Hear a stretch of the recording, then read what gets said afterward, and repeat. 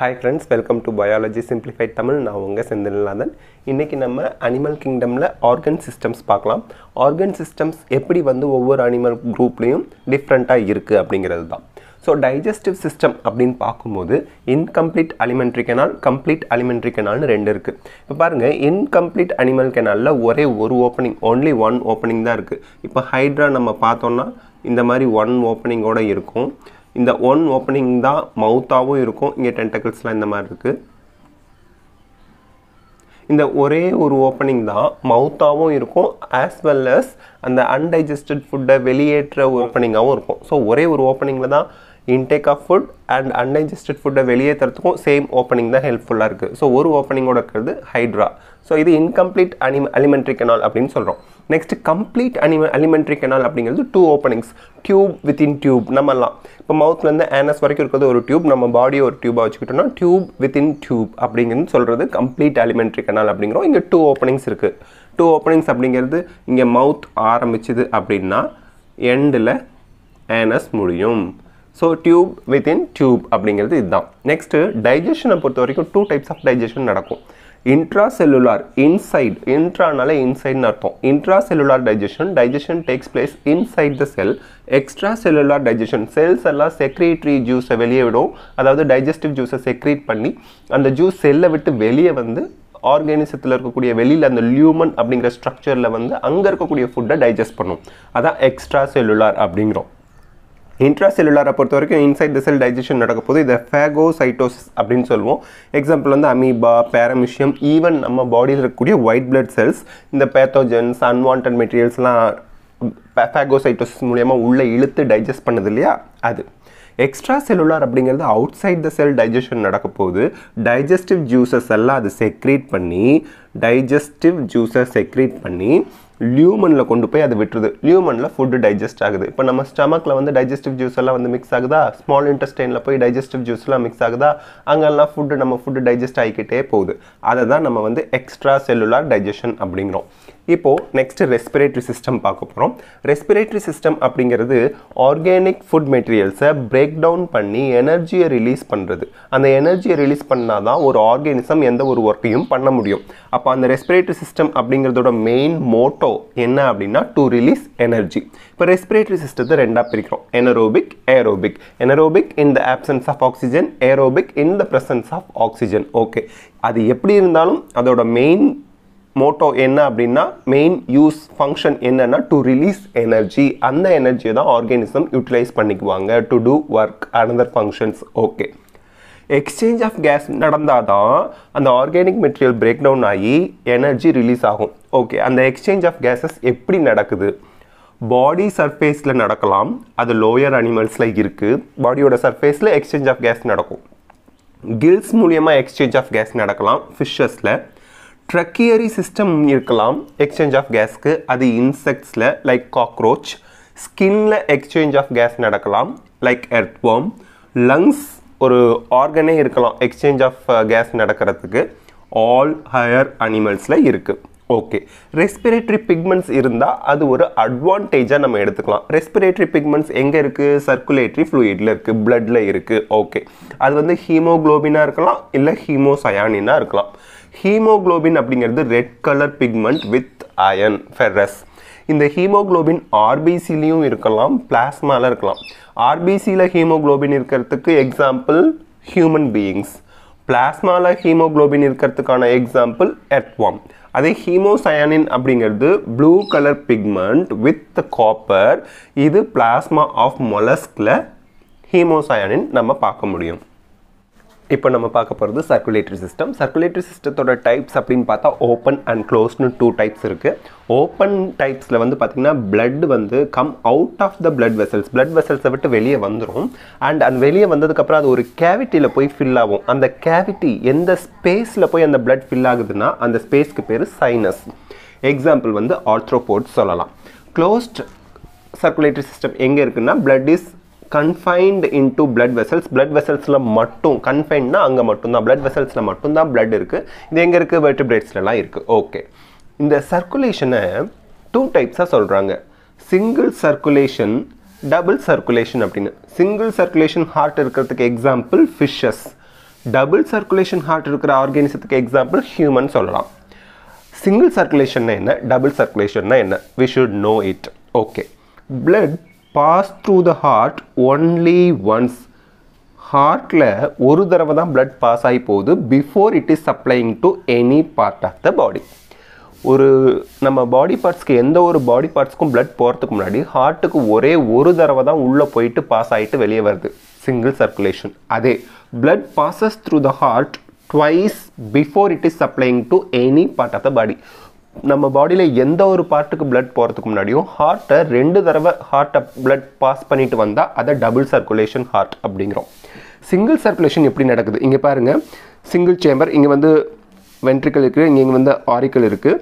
இந்த நம்ம வந்து பாடி பார்ட்லேருந்து சைனஸ் வெனோசஸ் மூலியமாக blood வந்து டீஆக்சிஜனேட்டட் blood பாடி பார்ட்ஸ்லேருந்து, இது ஃபஸ்ட்டு பாடி பார்ட்ஸ்லேருந்து டீஆக்சிஜனேட்டட் blood சைனஸ் வெனோசஸ் மூலயமா ஹார்ட்டுக்குள்ளே என்ட்ரு ஆகுது.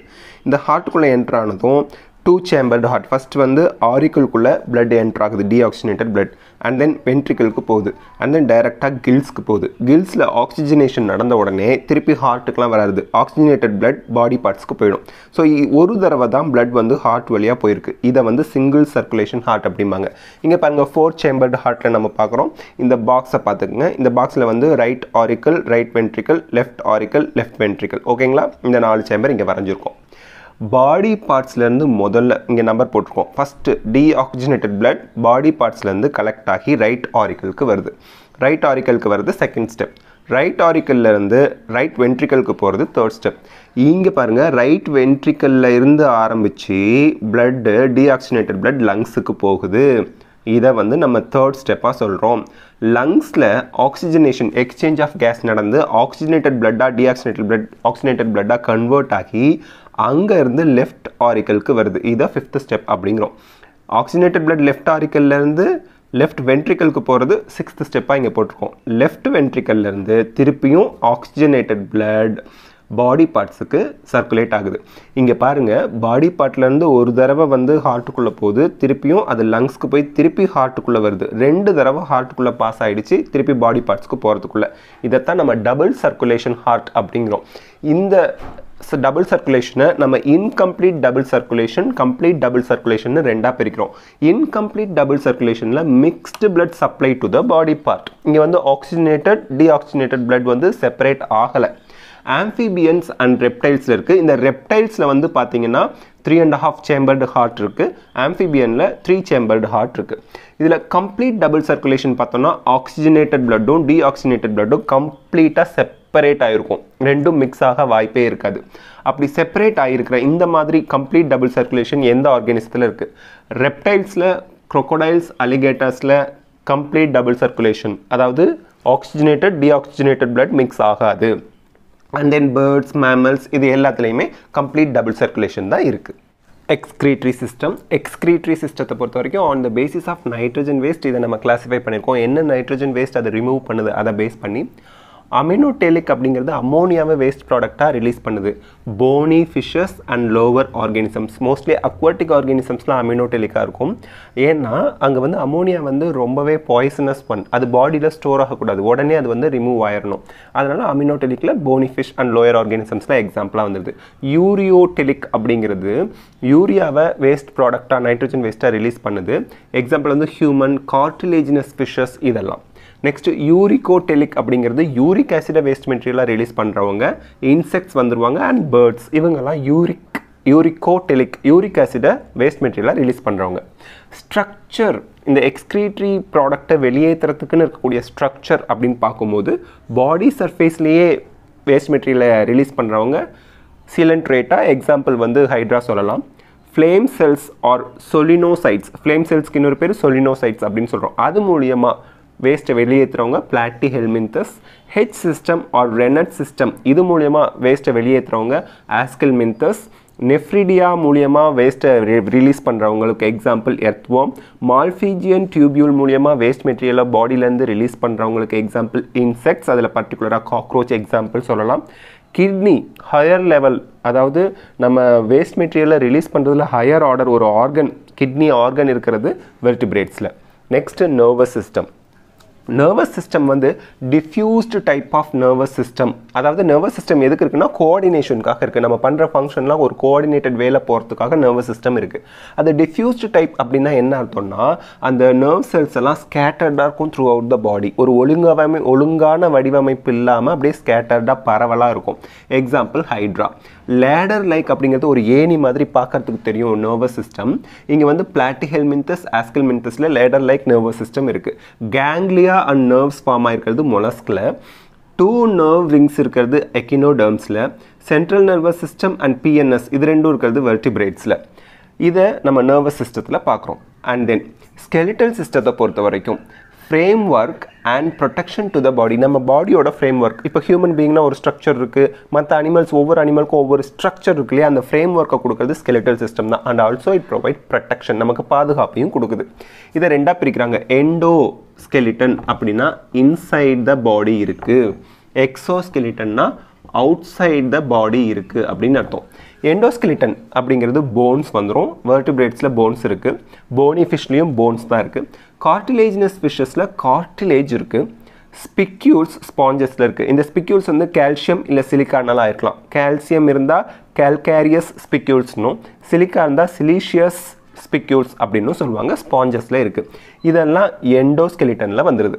எக்ஸோஸ்கெலிட்டன்கிறது அவுட் சைட் த பாடி இருக்குது. Nail, horns, hooves, feathers, scales இவங்கெல்லாம் எக்ஸோஸ்கெலிட்டனில் வரக்கூடிய parts. So these are the things we should know about organ systems in animal kingdom. இந்த video உங்களுக்கு ஹெல்ப்ஃபுல்லாக இருந்தால் லைக், ஷேர், கமெண்ட் பண்ணுங்கள். பயாலஜி சிம்பிளிஃபைட் தமிழுக்கு சப்ஸ்கிரைப் பண்ணுங்கள். தேங்க்யூ.